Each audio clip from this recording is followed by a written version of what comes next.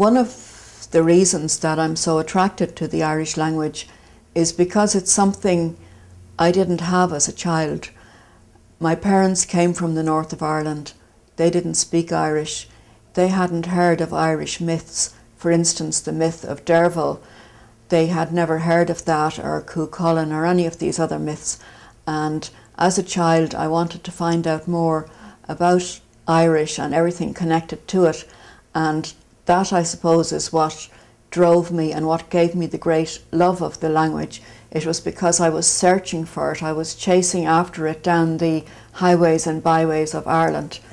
And then when I finally captured it and became fluent in it, say in my late teens probably was the time I became fluent. And I think people say they're fluent in a language when they dream in that language. And that would have been the time that I first began to dream in Irish, maybe when I was about 15, 16 years of age. And it's interesting, Samuel Beckett, the Irish writer, he wouldn't have had a lot of Irish for a start, but he wrote many of his famous plays in French. And when people asked him, they said, why don't, you're a native speaker of English, why are you writing your plays in French? He said, because it's always good to write in a language that isn't your first language, because then you have it pared back to the bone. You're not full of waffle or extra bits that you don't need. And I find when I'm writing in Irish that is very much the case. Everything is pared back and succinct.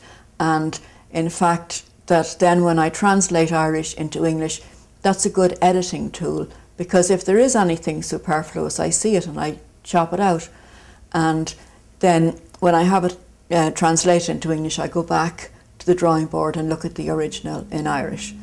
And the third reason then that I write in Irish is because it is the language of the dispossessed, and I suppose I still, as a woman, feel a little dispossessed or a little denied rights, or even in these days of equality, things really aren't equal between men and women, and I suppose that's the main theme of my work, or one of the main themes.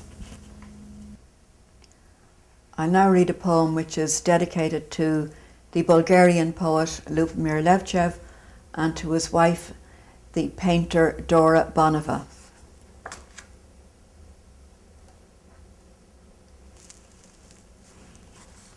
Omra. Sminoing thra, don yenfi showed giam, guraunoing an topal. Ciaun a guracian o gurum an victira, go kirkra an chlap holish. Snelehenta oud, near hastio ainia a ves shasvach.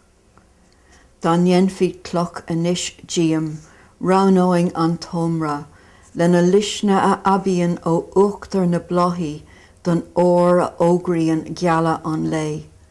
Nos na showed sa vrashleid a churtu hugum. Bavinnic lum realta an tranona a ekal, giala is dul gúl. Rian giamint fána fuinioiga. Fui láthar is farlum na camóga marusta, a abian is a chavnian gorgeous. Amber. I once thought that were I to become a stone, I'd choose an opal, one that darkens from the blue of the wolf hour to the purple of dusk. In those days, no one wanted to be constant. Were I to become a stone now, I'd opt for amber, with its glow that ripens from the cream of buttermilk to the gold of dawn, like the stones in the bangle you sent me.